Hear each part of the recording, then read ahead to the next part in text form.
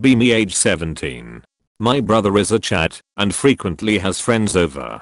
I'm holed up in my room. I hate going outside of my room when there's guests over. Really need to Don't want to leave. See a towel in my room. Squat over the towel and shit on it instead of leaving my room. Continue doing this throughout the years, cause I don't have to leave the comfiness of my room and the poop comes out easier that way. Have to eventually deliver poop covered towel to my toilet, which involves walking across the hallway. Sometimes I'd store many poop towels until I finally decided it was time to dispose of them. Have to make sure coast is clear before delivering towel. Mess up one day and my brother comes out. Get startled, drop towels full of poop. My brother's face scarred me forever.